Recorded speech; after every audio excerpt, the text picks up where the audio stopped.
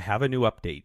I contacted the engineering department at NASA and found out the new rover is using the same memory platform used on Curiosity. And the Curiosity rover was equipped with 2 computers, but only one was active at a time, and it had the following specs: 2 gigabytes of flash memory, 256 megabytes of random access memory, and 256 kilobytes of read-only memory, which held core system routines. We want to be able to store our entire program in RAM.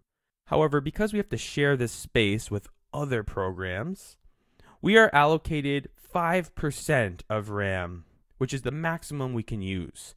And this is about 12.8 megabytes total. I bring this up because I want to introduce the idea of time-space trade-off, or space-time trade-off, a commonly used term in computer science. I was looking at a program done by IV46, and they had a million prime array so that their algorithm could step along on primes only as far as possible when doing a trial division primality test. And it begs the question, why not just store all the primes we need up to some limit in an array instead of calculating them on the fly? We mentioned in a previous video that this would be optimal for a trial division algorithm.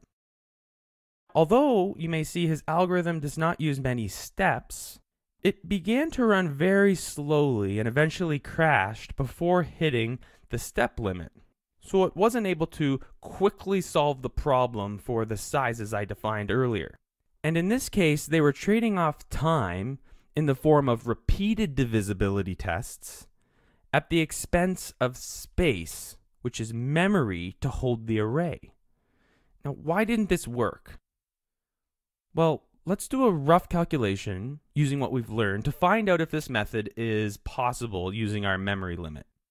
Remember, we must be able to deal with numbers up to just over 9 quadrillion. And our trial division algorithms only need to check for factors up to the square root of a number, and if it hits that point with no factors found, it can say 100% whether or not the number is prime. Now, how many primes up to the square root of this limit, where the square root of 9 quadrillion is 94.9 million? How many primes under 95 million? Well, luckily, we have learned a mathematical solution to approximate this answer using the prime number theorem. So how many primes are there under x? Well, it's x divided by the natural logarithm of x. And if x is just over 94.9 million, we find the number of primes is approximately 5.1 million. Now, because we are storing these primes, we need to know the size of the largest prime, or in this case, the 5.1 millionth prime approximately, which we know will be some number less than 94.9 million. Now, I double-checked the table, and the actual value of this prime, the largest prime we would need to store under the square root of our limit, is 89,078,611.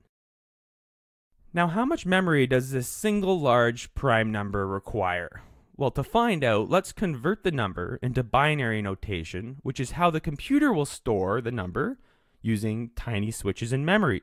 We learned about this in the computer memory video. In bits, the largest prime looks like this, which is 24 bits, or 3 bytes needed to store this single number. So let's say we want to store each number in memory, and since we know the largest number requires 24 bits, we can just imagine a long list of 24-bit blocks storing each prime number. So how many bits are needed for this entire list? Well, the memory needed is the number of values, or the number of primes, times the space per value. So we have around 5.1 million values times 24 bits per value, which is just over 124 million bits, or if we convert it into bytes, it's about 14.7 million bytes. Call this almost 15 megabytes. So it is not possible to store even a list of these numbers in memory using our limit.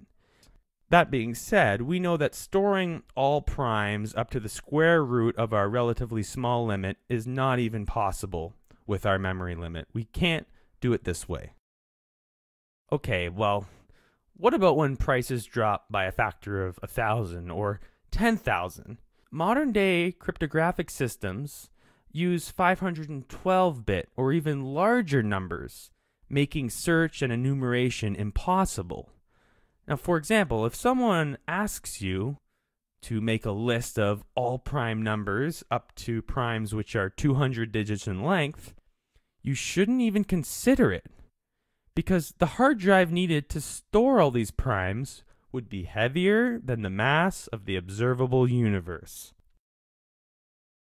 I'll leave the calculations for you to try next time you're at a restaurant with crayons and paper all over the table. But remember, there are around 10 to the 80 atoms in the observable universe. That's an 80-digit number. Realize now there is a fundamental limit for how much space or memory we have access to. Never mind how much time it would take.